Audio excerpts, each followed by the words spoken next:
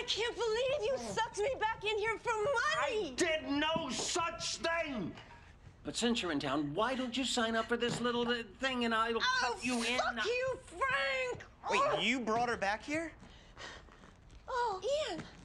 Wait, you knew where she was the whole time? Okay, look, this little reunion was bound to happen sooner or later anyway. We were thinking about coming around to talk to you about something else. No, yes, now. Moni and I want to take Liam to live with us. What? Over my dead body. How about Moni sign whatever the hell it is you need, we get Liam. Done. No fucking way, you can't have Liam. Why the hell not? He's not even Frank's. Fact is, Liam is black. All you white folks scooping up black babies like fashion accessories have a rude awakening coming. No, there will be a backlash if people don't stop underestimating the cultural importance of a black parent raising a black baby. Liam needs me, and he's coming with us. No, out of the fucking question, Roberta. Roberta and I want to start a family of our own.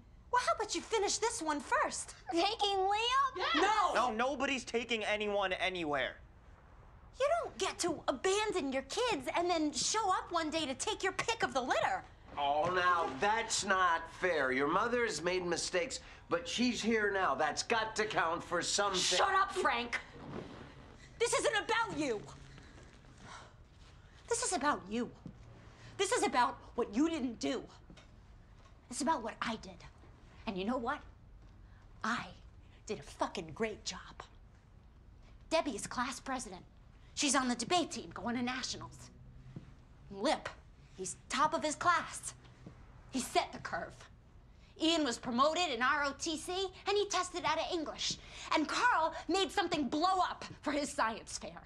And you know what? They did it all, no thanks to you, because you weren't here. And I appreciate that, Fiona, but I'm here now, and Liam belongs with me. He doesn't even know who you are. I'm his mother! You are my mother, too.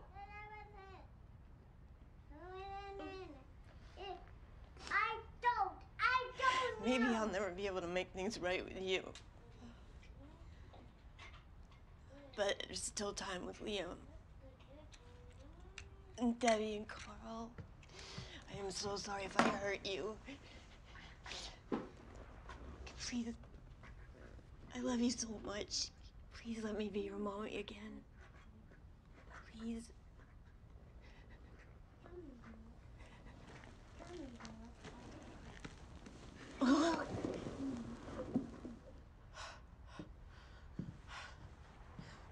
You know what? You're right. You are their mother. And you're here now.